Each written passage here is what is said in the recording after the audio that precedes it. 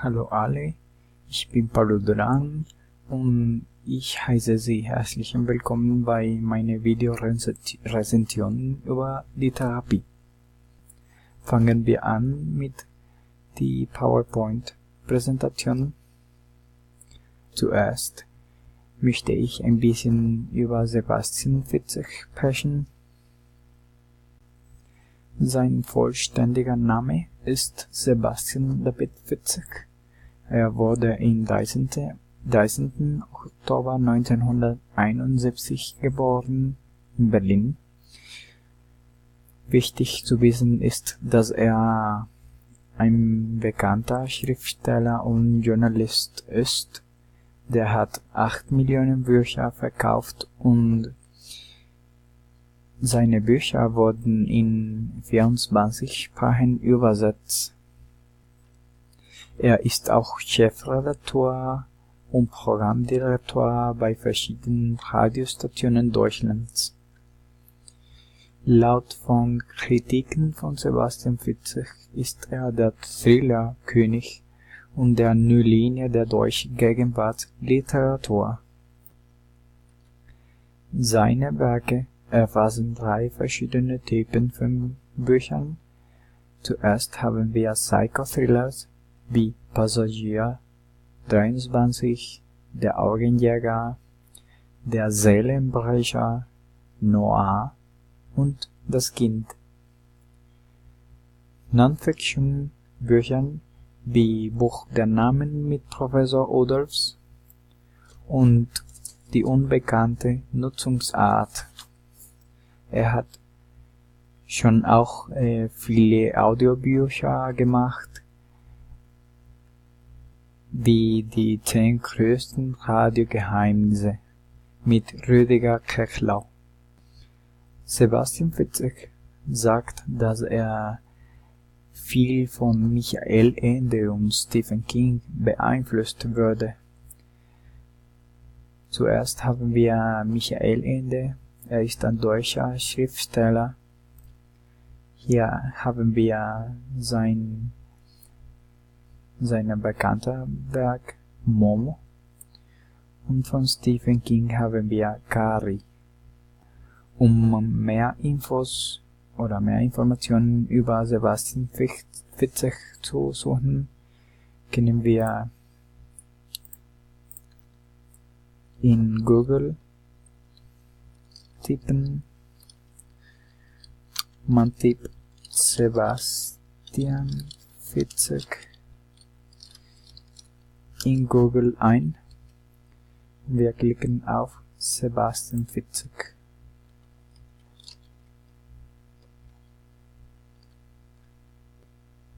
Warten wir mal. Wenn man schon da ist, kann man verschiedene weitere Informationen sehen.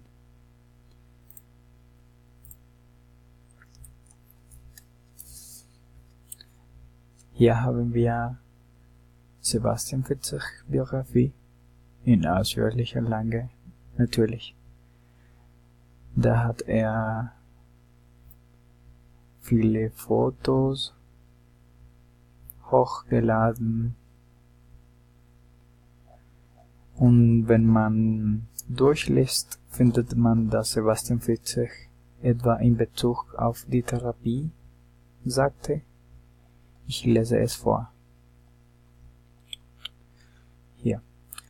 Zum Schreiben kam ich erst sehr spät. Durch einen Arztbesuch Anfang 2000 begleitete ich meine damalige Freundin und wartete die für Orthopäden durchschnittliche Minimalzeit von 8 Stunden gemeinsam mit 2 34 weiteren Patienten in einem Wartezimmer, etwa so groß wie eine Telefonzelle, und irgendwann, kurz nach Mitternacht, stellte ich mir die Frage, was wäre, wenn meine Freundin nie wieder aus dem Behandlungszimmer herauskommt? Das war kein Wunschdenken, sondern der Beginn meiner allerersten Idee für einen Thriller. wie Ihnen vielleicht aufgefallen ist, beginnt die Therapie damit, dass ein kleines Mädchen spurlos in eine Arztpraxis verschwindet und man dem Vater, Viktor Lorenz, weismachen will, seine kleine Josie wäre niemals dort gewesen. Also mit diesen Wörtern können wir sehen, dass die Inspiration für ihn in ein Wartezimmer gekommen war. Und ich finde es sehr interessant, deswegen habe ich Ihnen angezeigt.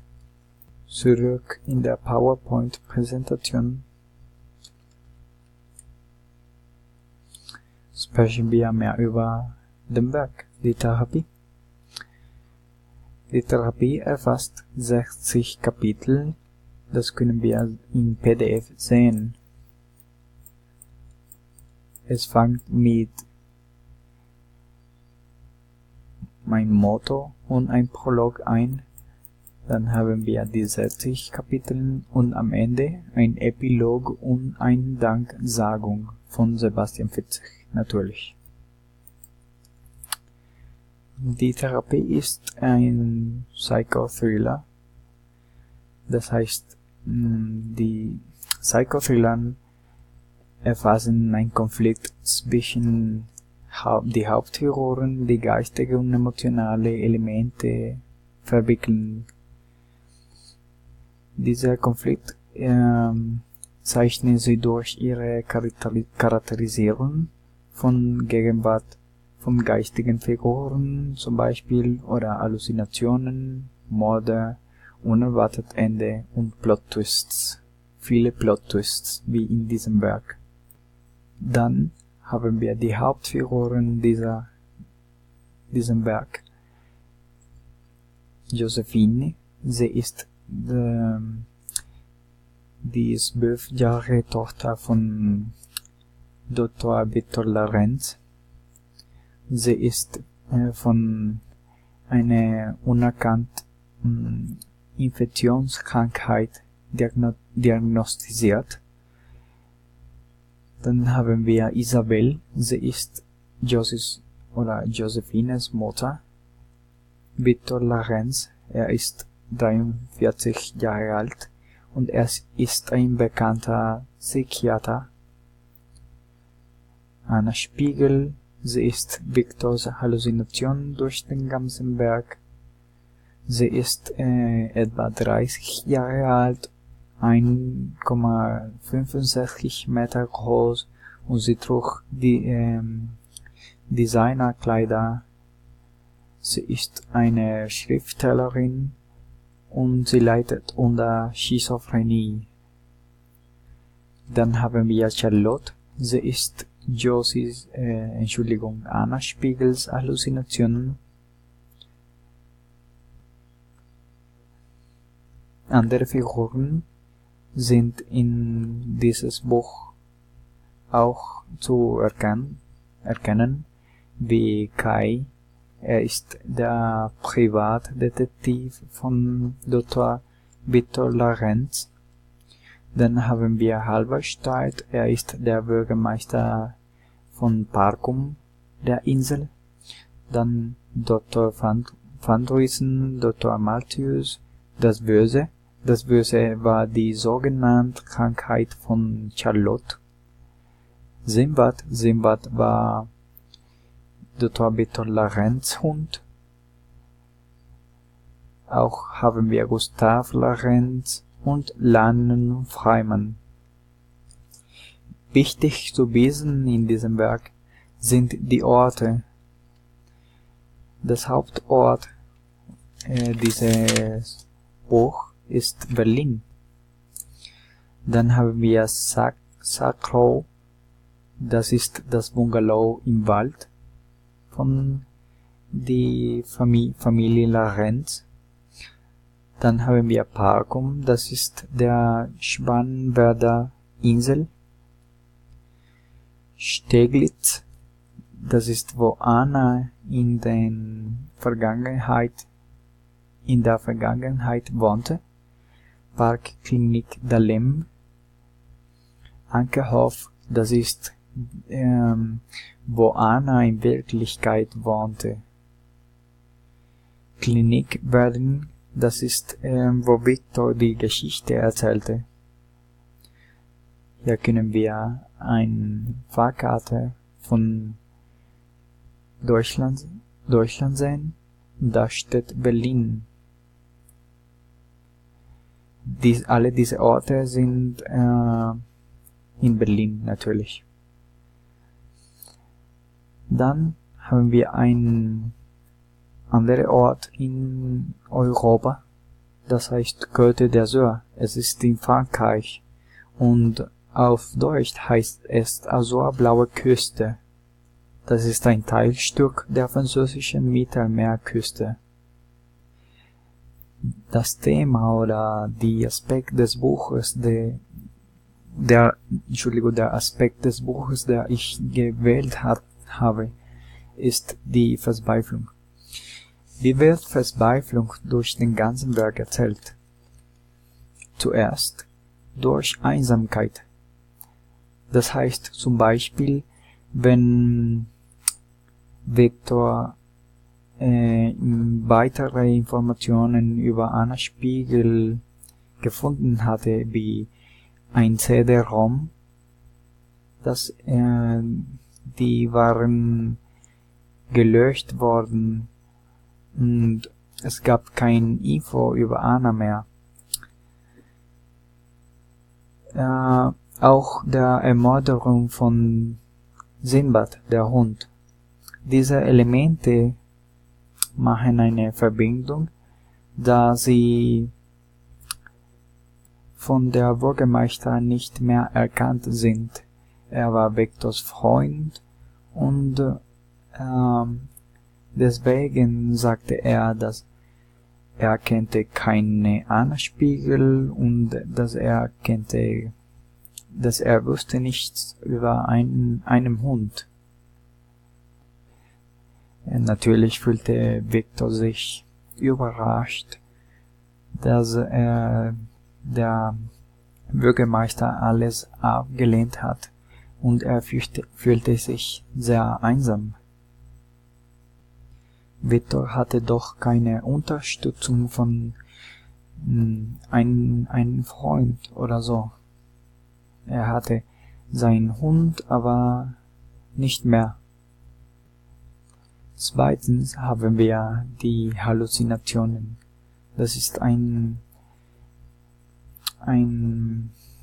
Element, die wir durch den ganzen Werk mit Charlotte sehen können. Es gab kein Charlotte und auch gab es kein Anna Spiegel. Sie waren Halluzinationen von Dr. Victor Lorenz. Dann haben wir das sogenannte Münchhausen-Syndrom. Das erfasst eine Krankheit von Anna und Victor. Anna wurde von Victor als eine Lügnerin diagnostiziert und Victor war am Ende ins Delirium zurückgefallen. Wenn man diesen Begriff in Google sucht, findet man, dass das Munchausen-Syndrom ist eine physische Störung, bei der die Betroffenen körperliche Beschwerden empfinden, selbst hervorrufen, meist plausibel und dramatisch präsentieren. Deswegen habe ich dieses Bild von dieses Mädchen gewählt. Sie sieht so froh aus, aber in Wirklichkeit ist sie nicht krank.